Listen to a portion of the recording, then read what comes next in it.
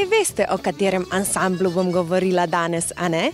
To so tisti, ki migajo z ritkami in z boki levo, desno in to neprestano. Nemirovci so konec lanskega leta izgubili enega člana, Dejana Potočnika, a kar hitro se jim je pridružila nova okrepitev. To je mladi Alen Ogrinec. In kar hitro se je moral naučiti migati. Kaj so pa tebe, Fantje, naučili prvo stvar, ko si prišel zraven? Migat. Kaj? Migat. Migat. To pa ni tako lahka naloga, kot je videti. Ansambl Nemir je to tehniko pilil kar 3 leta. Alen se je moral potruditi veliko hitreje. Prej tako dober nisi znal migati. Samo energija ni bila prava, ne? Vsak vikend, vsak nastop ali koncert, vedno se miga in to tudi po 6 ur naenkrat. Sicer pol, ko gremo domov, ko snamemo škornje, je ko bi po letu. Ansambl je znan po tem posebnem gibanju levo-desno. Alen je tako nemirno energijo kot tudi miganje hitro osvojil. A zdaj nama to gre z Alenom? A nama gre v redu? Mečkano bolj mehka kolena, tako da lahko tudi mečkano takole naprej se človek spusti in pol je tu, ko ljudje gledajo, sami začnejo za mizo že takole delati. Zdaj že nekdanji član Dejan se je poslovil zaradi drugih obveznosti.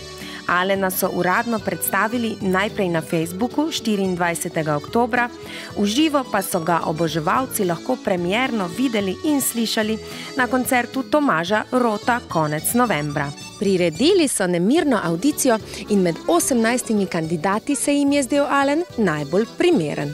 Novopečeni nemirovec se že zelo veseli novih izzivov. Ja, glede na to, da imamo zdaj novega člana, treba veliko vaj, veliko prepevanja, preigravanja, tako da zdaj že pridno delamo. Letos si spet želijo narediti nemirni koncert, ki ga lani tudi zaradi teh kadrovskih sprememb na žalost mnogih ni bilo. Smo bili malo leni, priznam, tako da bo nemirni koncert, pa upam, da bo ratalo še zgoščenko novo narediti.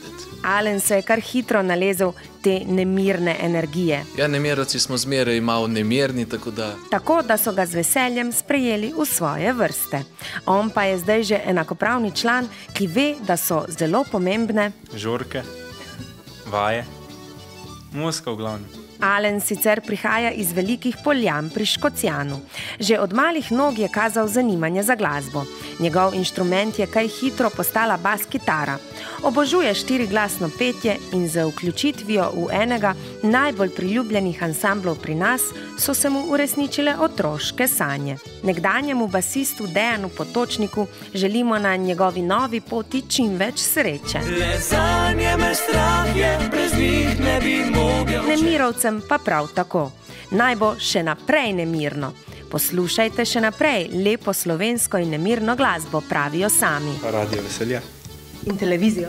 In televizijo. Predvsem pa to.